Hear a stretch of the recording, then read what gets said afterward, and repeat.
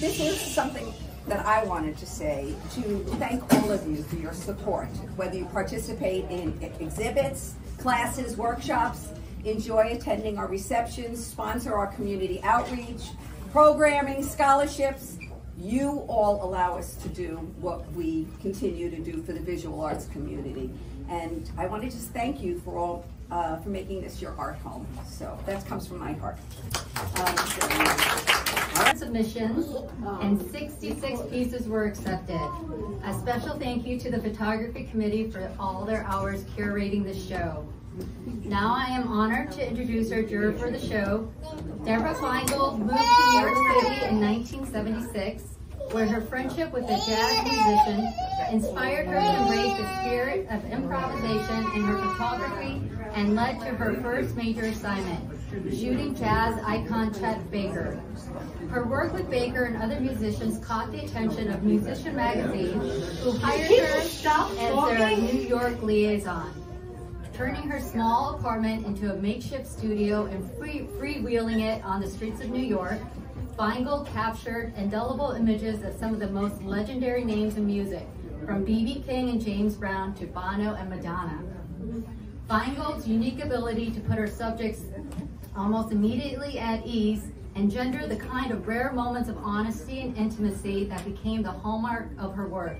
And over the ensuing decades, her photographs would appear in Rolling Stone, Time, Newsweek, and the New York Times, among others, along with countless album and book covers. The portraits in her catalog read like a who's who of cultural icons: President Barack Obama, Mick Jagger, Bill Gates, Tom Wolfe, Prince, Johnny Depp, George Carlin, and many more. But before we give a warm welcome, the Art Guild is lucky enough to have Deb instruct a one-day workshop on May 4th. Spots are limited and they're filling up, so please sign up as soon as possible. And now please give a warm welcome to Deb Feingold. I'm particularly touched that this is a community event. I think that's so important in this day and age. I also want to say that one of the reasons I love photography so much is because I have a camera in front of my face. Because I am by nature a bit shy, if you will, but the camera allowed me something, it allowed me the opportunity to express myself in a way that I never had before. It gave me a lot of comfort. Back in the day, it was called a hobby. So a hobby was something, many of you, younger people don't hear that word that often, but it was something that we did because it made us feel good, whereas maybe other things didn't so much, but it was a place where we felt very fulfilled. It was very private for the most part. And in some ways, I see that in the work that's here. It's very personal. I can see that to each of you. I think it's wonderful that you meet as a group, that you open it up to the community. And I was really, really thrilled to have the opportunity to see the work, and judging it was the hardest thing to do. What's that expression? There are no losers, are no losers. You know, and it was really, and she can be a witness, I didn't struggle with it. It was just really overwhelming. The work is absolutely beautiful. I think every one of you deserves an award, which I wish I could give you.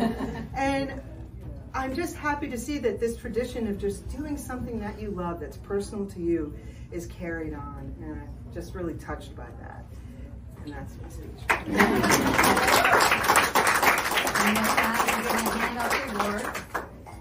We are going to start with high school students. So I think we're going to do Miss America style first.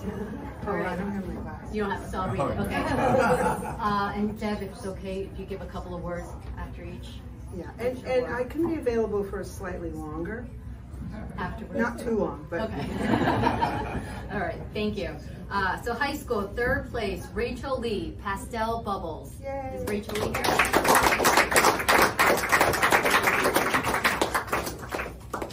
No, okay. Congratulations, Rachel. Yeah. Second place, Sophie Mink, Glass Notes.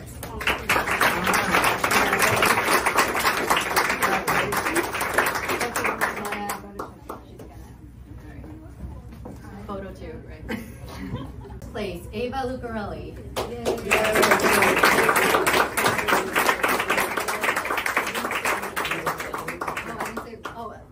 I didn't even say what it was. You can take a picture. Little Lizard.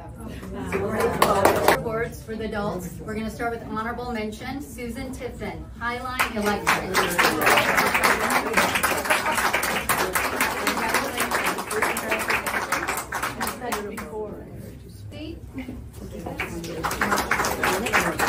Leftovers is right behind Diane Moore. Congratulations. Okay. Third place, Richard Froman, ICU.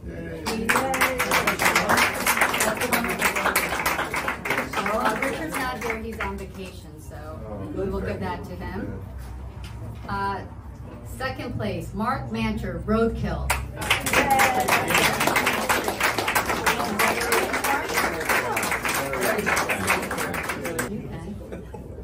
Third place, Richard Froman, ICU.